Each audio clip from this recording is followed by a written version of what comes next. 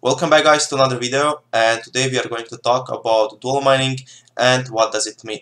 So if you go to hardware details on your Nicehash miner and click on your GPU, you can see that you have few dual mining options with Dagger Hashimoto. You have Dagger Hashimoto Decred, Pascal and SIA options. You might see that they are more profitable than mining Dagger Hashimoto on its own, because you're making more bitcoins per day than you would be making just by mining Dagger Hashimoto.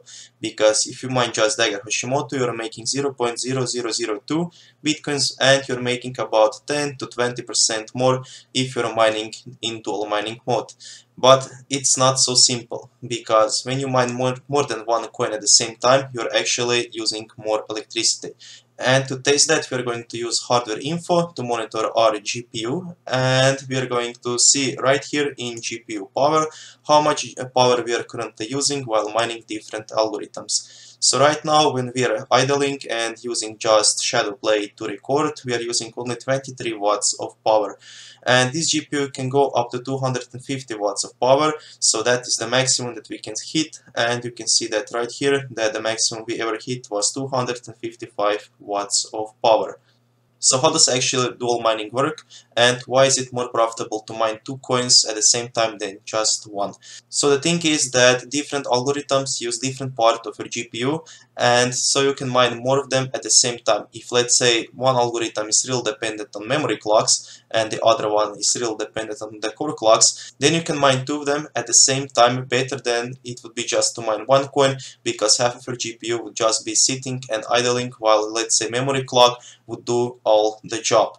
And the easiest way to explain that is if you take an empty glass and you fill it with marbles. The glass is full, but it can always be fuller, because if you fill it up with sand, all the little places that remain empty between the marbles now get filled with sand. So you're actually using 100% of your glass compared to maybe 90% if you would just fill it up with marbles. It's a little difference, but it really makes a big difference on your profitability if let's say you have more than 10 or 20 GPUs. And then if you would mine 10% more per month, it would mean that maybe you can pay off your GPU in 9 months instead of 10 months. Now let's get on with the testing. First, we are going to just test Dagger Hashimoto and see how much electricity we are using and what is our profitability. So let's click benchmark and quick, and now take a look at GPU power right here. Wait for it to stabilize, and it should stabilize around 200 watts. Okay. So the stable amount is 190 watts. This is what I always get, and this is the reliable number right here. And then if we stop it right now, and then let's test something else like Dagger Hashimoto and Decred and see how much we are spending now. So take a look here, and it should stabilize at around 230 watts of electricity to 250 watts. So currently we are getting around 250 watts of electricity compared to 190 watts when we were just mining Dagger Hashimoto. So that would mean that we are spending 25% more in electricity compared to just mining Dagger Hashimoto, and we are only getting just about maybe 15% more.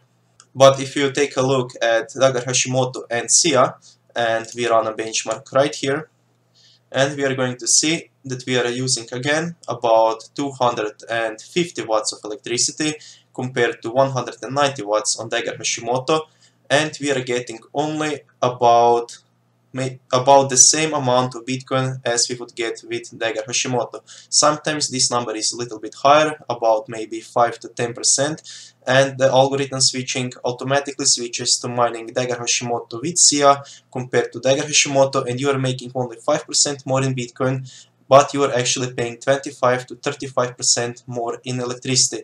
And then you might think that Dagger Hashimoto and SIA is more profitable, but you are actually making less money combined after electricity than you would make just by mining Dagger Hashimoto. So these are things that you should not concern with maybe if you have only 10 GPUs, but if you have a giant mining farm with 100 or 1000 GPUs, then this is really something that you should consider and think about it. Now, if you can just leave it like this, select all the algorithms and let the Nicehash do the job. But if you want to save that extra few bucks per month, you can just deselect the Hashimoto with dual mining options and just mine Ethereum directly without other coins. So thank you guys for watching. Let me know what you think about this video and see you soon. Bye.